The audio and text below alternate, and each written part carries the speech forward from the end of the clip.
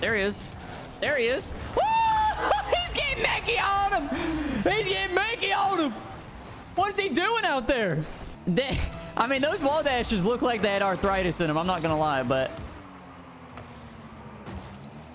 And we fucking lost. Okay.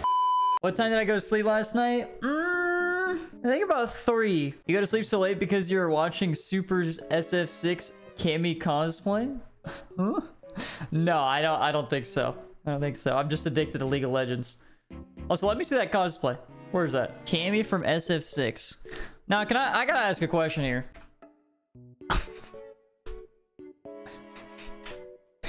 Now, I gotta ask a question here. Does he do these as bets, or does he do this like Sneaky? And Sneaky just enjoys doing it. Why did I drop Poeb? Why did I drop Poeb? I didn't do anything. But if I were to guess, I would say it's probably because it's the off season and there's nothing going on in the off season. And RL Esports and Epic Games created an ecosystem where it's not worth it to own teams in the off season, which is why you've seen probably 7 orgs at this point already leave. If I were to take a guess. Quick gander at it, if you will. You know, the crazy part is I think Farah brought it up in Chalkcast the other day, but he was saying most players' season was like 3 months long. Or I guess it's 4 months, but it's like January, and then by the time May hit, their season was over. How are you supposed to have any consistency as like a Rocket League Esports pro if your season is 4 months? Give up, honestly, bro. Like, you're saying that, but like that's the non-sarcastic answer as well. Giving up makes more sense because you can't make a career out of Rocket League Esports. It's so fucking hard right now. And also, dude, people have been talking a lot about like orgs making bad contract decisions, paying players too much, bro, but that's only a select few orgs. Like, it's not like all these players are just fucking loaded out the ass. You know, you'd assume like the top NA teams are pretty well off, and then top EU teams, but like, bro, out of that like top 5 of each region, it's probably looking pretty grim otherwise. Personally, I think Rocket League is too old now for going pro and whatnot. I don't think that's the case. Like, I don't think it has gone downhill just because it's a little bit older. It's just gone hill because of the decisions being made at the top. Like before, like if you were like decent and you were like a bubble player, like you could kind of get away with it because there's so much like prize money going around, and also like contracts just being paid out, but it's just not the case anymore. So like you could kind of sacrifice some other things. Like you'd be like, oh, I could go to school, but now I'm not going to because I can make 5K a month playing Rocket League or whatever. As a C tier pro, as an alpha kept tier pro, but now you just can't do that. Because like when the game finally peaked, they just gave up and with trying to grow it more. I mean, the thing that sucks is like, I'm not gonna like rip on the new team that runs Rocket League Esports, but I just know the old team that was running it, there's like 8 people, but like only one of them works there now. But they were so passionate about Rocket League Esports, and they legitimately like, they fought so hard for a lot of the decisions you're seeing now. They fought so hard against those decisions. Eventually just like give in because it's, you know, it's the big company making the decision. It's not the people. So that's what sucks. That's why I always like, I hate seeing those guys get any sort of flack. That's why everybody loves Murdy so much. Everybody loves Shice. He was more of like the public one. I mean, there was a lot of people running it and a lot of people doing this stuff, but he was more of the like the face of Rocket League Esports in a way, of like that team. But those guys worked so hard to make Rocket League Esports what it was last season. Last season was so good. Some of those guys still work at Epic Games from the RL Esports team, but a lot of them got laid off. I think like half the team got laid off, and then the others transferred to different roles, like not even in esports anymore. Do you think anything will change with the next season format wise? They changed the format for Worlds to the AFL format, so I would actually have hope that they do. Like, because it, you know, it seems like they're like actively listening and looking for feedback. It's just that what is the realistic change that they can make? And if they have the same budget, the season's gonna look exactly the same, I would guess, right? Because the thing is, like, if people want like regional LAN events for NA and EU or something, they're gonna need an influx of like $1 million or some, you know what I mean, some shit like that, to be able to pay for all that. So like, where, like, are they getting extra budget? Are they getting another sponsor that can help pay for that, subsidize that sort of thing? It's legitimately just all about money.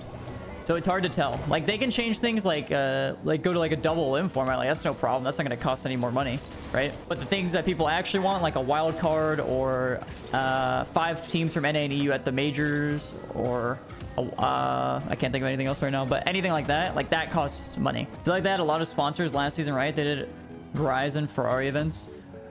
They did, yeah. They've actually done a really good job, and you could see it in game. Like, Epic Games has the clout. Like, Epic Games has the pull to be able to get sponsors, and they've done a really good job. Maybe not this season with like their cars, like adding the cars in game and adding McLarens in game and Nissans and all that stuff. Like, I mean, they have it. They can do it. 21, 22, they have like every regional sponsor to fill it. Yeah, I thought so too. But I think that's just what happens. I don't know if like Blast was in charge of that, but Blast got handed over the keys to RLCS with like 6 weeks left, and that's just not enough time to get all your events sponsored. I would think, because they have to make sure the event actually like looks right before they try to find sponsors. Yeah, I don't know, because I hadn't gone to the majors. Like, I've heard good things from people working at the majors. I think, you know, just a big part of things, like, which sucks, is this seems to me like it was kind of like a feeler season.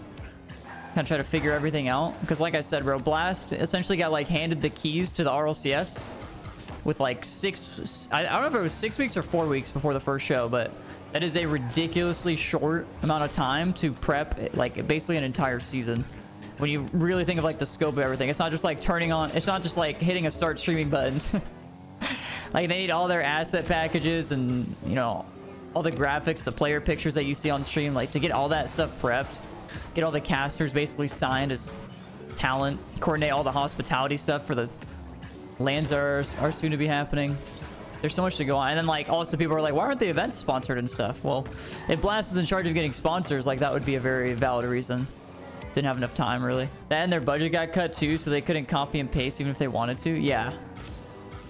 And when everybody was like, announce the new RLCS season, announce the RLCS season, and they announced it, and they're like, take this shit back.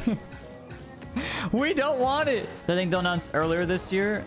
I would hope so, yeah. I mean, as long as there's not another production change, I think they'd be good. Yeah, China has their own client. I forget what it's called. Have it on my old PC. I missed the Rizzo Plays Chinese Rocket League series. Bro, that was never a series. I did like 1, maybe 2 videos on it. Yeah, I wonder if they have like any players in China.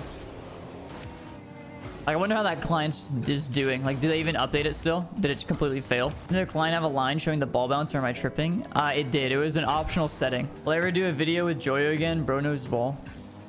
I think, like, I could ask a lot of people to do videos and stuff, but I don't like... I don't know. I mean, it depends who it is, right? If it's like me and Kep playing ranked, that's like a whole different thing. But with like pros and stuff, sometimes you just start to feel bad you're tanking somebody, you know? And I don't like that. I don't think it's like good for a video just because I'm like with them, you know? I mean, it makes for a better video for sure, but like, if anything, I would rather play it like chain together with Joyo. You know what I mean? Not Rocket League. But you're used to tanking Kep, so it's fine. Exactly. It's no big deal then. Wait, question. How long did Ludwig take to hit 1,000 3-pointers? Was it like 6 hours? Okay, so I thought it was 7. But in my head, it was either 7 hours or 4 hours. But if you said 6, it's probably closer to 7. You think you could beat him? I don't know. He had like 2 rebounders the whole time, right? That's gotta be tough. 1,000 threes? Hit the Luddy right now. It just reminded me. Let me find this video.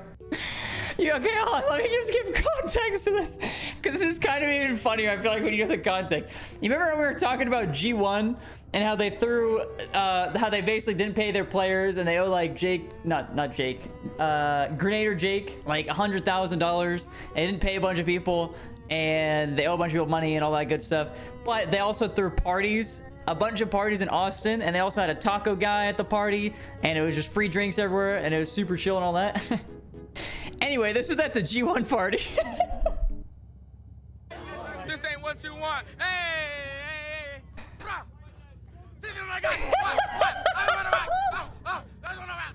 Oh man.